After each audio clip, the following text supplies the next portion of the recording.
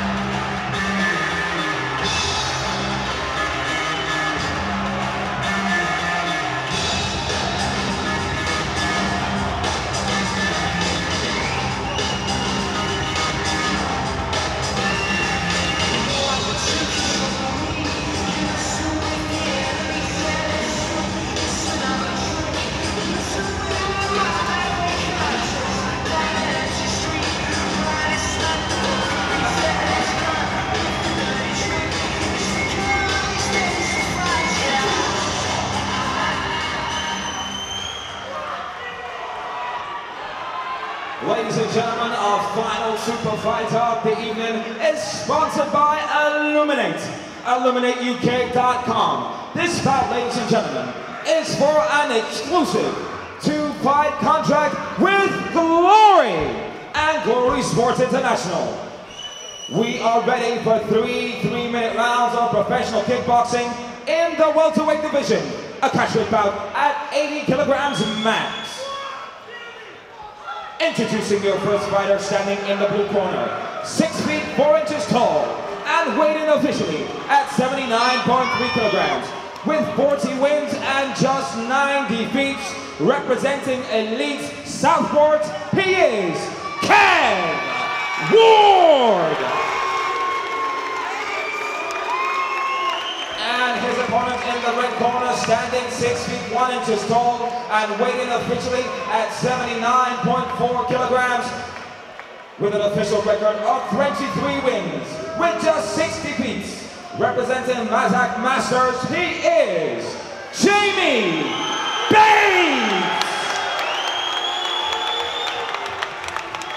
For the super fight, your referee in charge is John Blackledge. So Howard, this is the super fight with a Glory two-fight contract at stake, and it's two of our most experienced fighters. In that ring between them, they have almost 80 contests. Kev Ward, the most experienced man here on the night, with 50.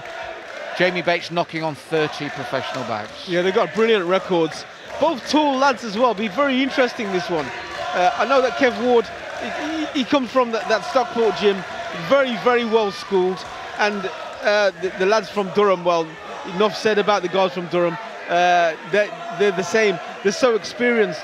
And he's the lesser experienced guy with 29 fights. This is going to be a good contest. That's right. And you feel here it's the right contest for a contract, because the two of them, they're at the top of the tree here. They're at the top of the game. And you feel, without this outlet for glory, where is there for them to go? Now there is somewhere to go for either of these men. You need the prestigious events to give them the motivation to train hard. So Ward versus Bates at stake, a 2-fight glory contract, possibly the biggest kickboxing stage in the world at the moment. Still a feeling out process for both of them as expected. Nobody's found their range yet. No, and as we said at 80k, we got 6'3" versus 6'1". Ward obviously the taller and the slightly older of the two men. And the vastly experienced man almost landed with that left, the rangy left, looking to find that range, as you said, Howard. Yeah.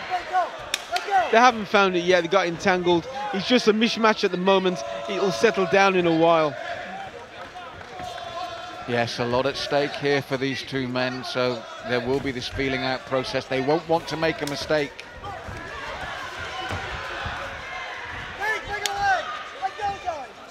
It's still untidy. I don't know whether it's nerves or just a clash of styles. Well, it can be a mixture of both. You're right, Howard. Sometimes, obviously, styles always make fights, and if it's a bad fight, the styles clash. If it's a good one, they merge beautifully. I think maybe this one just needs the time to settle down, get that out of their system, because the other thing they must think about is you can become overcautious, can't you, thinking, I don't want to make a mistake with a contract at stake. Well, they're the opposite at the moment. They're both throwing caution to the wind. There's not much thought of defence from either one of them.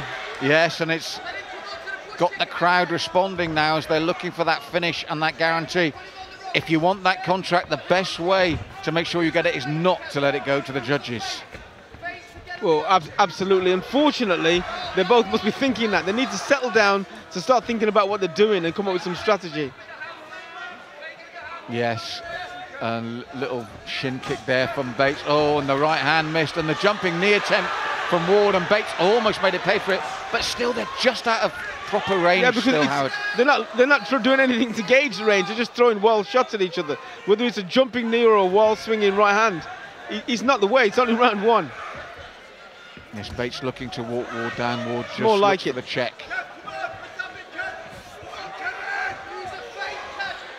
You can still work hard and fast, but measured, can't you? It's not wild. Exactly.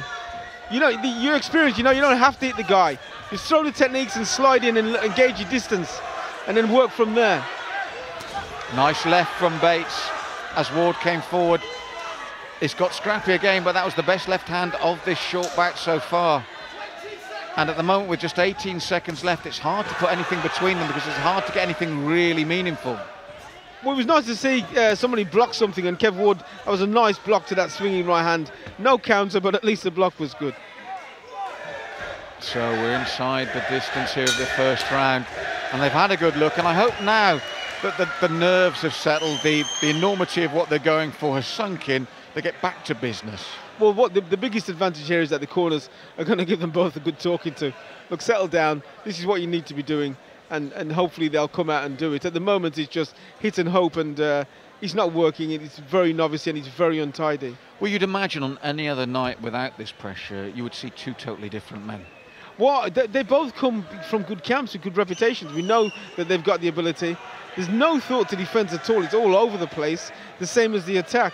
The stance is the same. It's just wild. And, you know, I couldn't split them in that round, because there's nothing to split them about. No. And as you said, with their corners, a calming influence, get back behind technique.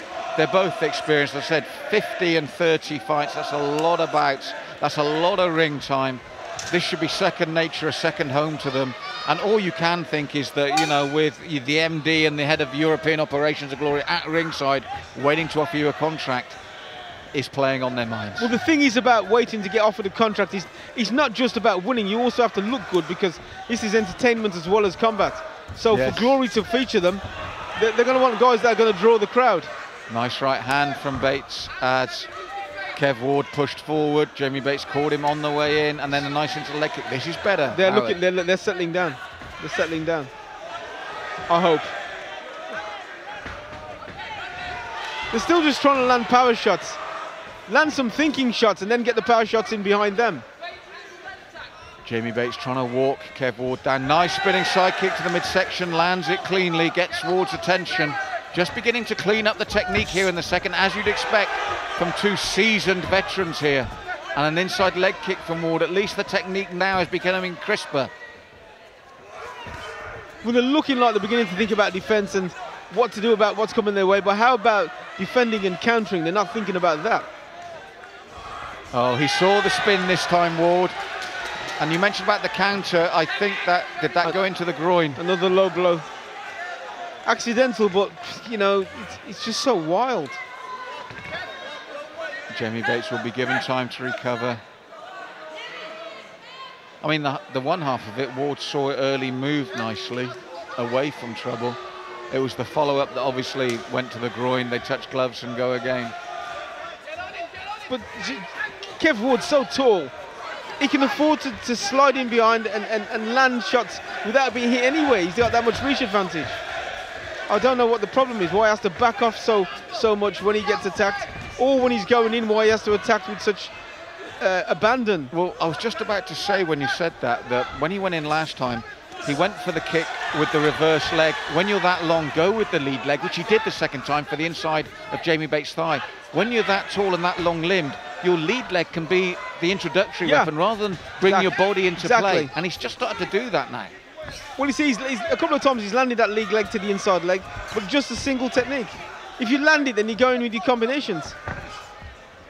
Especially if that lead leg just isn't fully checked and takes your opponent off balance slightly. Exactly, which is what he's been doing. It has been a better round, more technique. Nice check there this time from Jamie Bates. There's your man there, he's right there. You know, just fire the shots. Bates looked for the side kick in defence after the first kick, and the left hand over the top of Kev Ward's guard. That's first real sensible attack we've seen. Ward walks his man down after taking those shots. Spins again this time, but this time the reply from Ward is the hook to the body. Yeah, he's looking to counter now. They are thinking a little bit more. That's because they're getting a bit more tired. But they need to be firing straight shots, keep the combinations going. If they land, it doesn't matter. Gets you closer and teaches you to gauge the distance.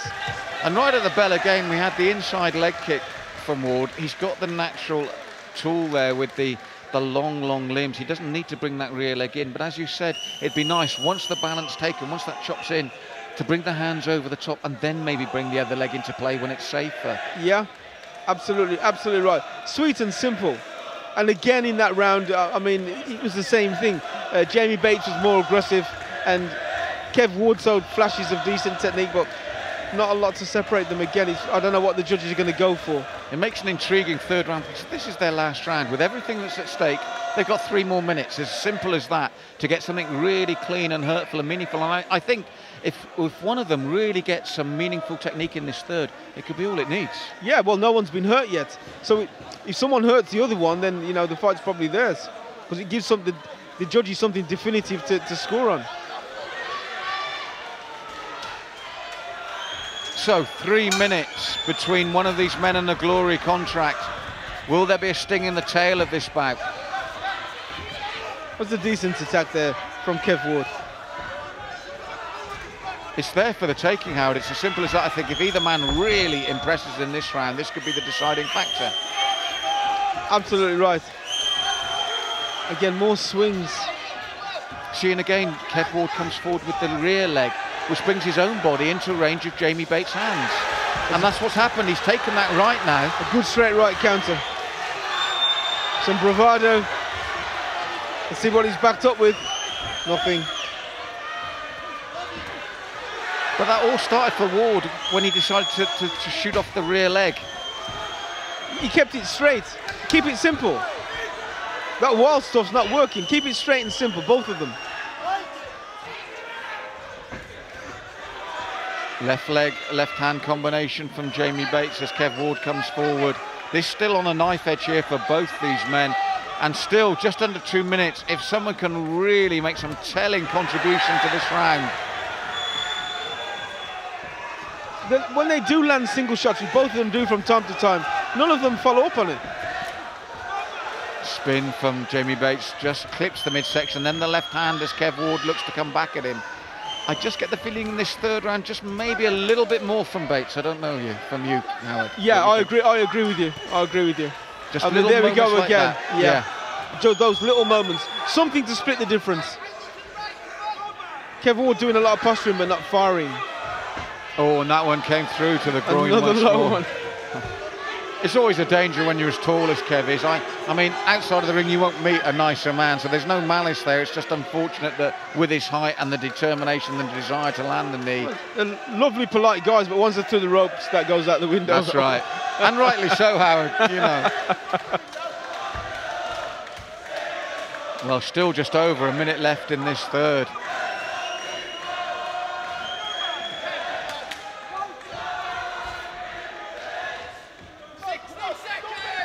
See, Kev Ward, he's pressing the action, but he's just not throwing enough.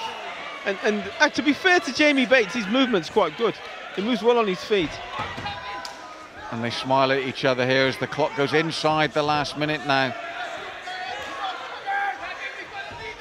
And again, Bates spins, almost lands Just silly with the side kick. It's just odd to see someone of this experience attacking with a spinning back kick. It's a counter-attack more often than not. It's just so strange. And the front teep, And more like and the left hand from Bates. It's a good teep. Looks to drop the axe on the taller opponent. There's a good one. It's one of those contests, isn't it, really? We can't read it, and I'm guessing neither of them can either. Well, this is the thing, to be fair to the two men, we've seen it many times over the years. Styles makes fights, and when your styles clash, it can be ugly, it can be frustrating, yes. And it doesn't show you to your best sometimes, and it's neither man's sport. You could put them in there for 5 rounds and you won't get a change. 7 rounds, and we've seen it in kickboxing, we've seen it in professional boxing, where you just don't gel. No. And tonight, these two men with big reputations and big names have not gelled. No, exactly. It's that simple. But it makes it incredible for the judges. I would not like to be a judge on this one, Howard. I haven't got a clue who's won that one. Not a clue. You can make a case for either of them to be the winner. Well, it's going to be interesting when the judge's decision is in, because at the end of this, I mean, when we see here, this is what I'm talking about not gelling. Neither man really could get forward real clinching. That was probably the best shot of the night, the right hand from Jamie Bates there. If you're going to score it on aggression, or Jamie Bates is probably the winner. And then, obviously, I think Kev's frustrated as well, and he knows what's going on, so a bit of posturing there, a bit of showmanship. Kev Ward was waiting for the counters all night that did not come. And I think, to be honest, if you put either of these men in with another opponent on another night, you'd get a better fight. They probably look great. Yeah. They probably look great. But I think Buddy Johnson, our MC, has got the scorecards in, and I will be really interested to see what's happened here. I want to see the reaction of the guy that loses. Yes, good point, Howard. It's difficult for both men. But we have got Buddy here, and we are going to get the result, and one of these men is going to get a contract.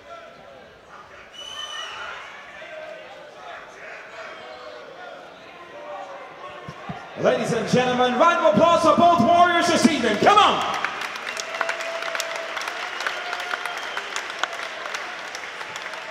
Three exciting rounds in this final super fight series. And we go to our judges' scorecards. Judge 1 scores about 30-29. Judge 2, 30-28. Judge 3, 29-28. To your winner by unanimous decision, and the winner of an exclusive 2-fight contract with Glory, in the red corner, Jamie Bates.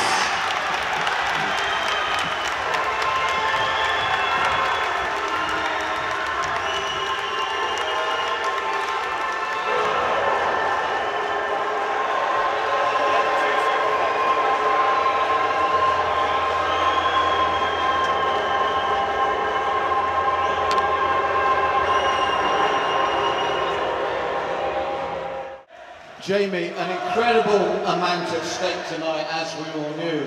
and it was a very difficult fight for both of you, stylistically very different. How hard was that? Kev, he's obviously very experienced, he's been with everybody in the country and some of the best in the world, so he was never going to make an easy fight. And he proved just how difficult he was tonight. He made it very hard for us to get in and actually land those hands that I thought might be a bit easier before he came in, but he was elusive and he made hard work for us. Well, having said that, it was hard work for both of you. Styles make fights, very tall.